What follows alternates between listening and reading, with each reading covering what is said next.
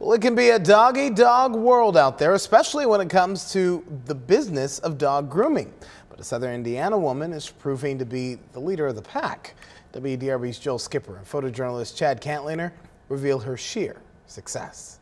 I'm still young, like I have my whole life to go and do this. At just 22 years old, Sydney Kidd's pet grooming business, Waggin Wonders, is booming. It'll be the first available in general, it looks like. Started when she was just 20, this Brownstown, Indiana woman is in the process of purchasing the building she's renting, something that happened just a month ago. It was honestly a perfect setup for it, and I'm just kind of putting my own spin on what I want out of it.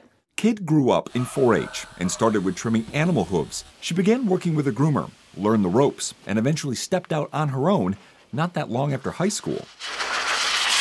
I just kind of knew it was my thing after working in a couple different groom shops, and it was just one of those things when you know, you know. Now the small business owner has a full plate.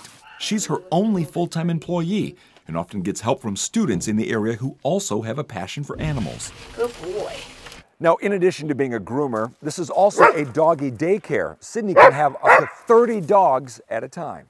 She can sometimes work 13-hour days, something she didn't plan on when first starting off, but it quickly became a reality. Although she has her grooming license, it's not needed in Indiana.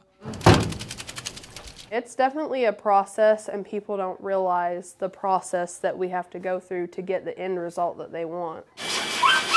Kidd says she loves what she does, and now that she's achieved her dream, she's doing what she can so others up and coming in the business can achieve theirs. I get to give back in ways that most people wouldn't be able to, so it's definitely a blessing. In Brownstown, Indiana, with photojournalist Chad Cantliner, Joel Skipper, WDRB News.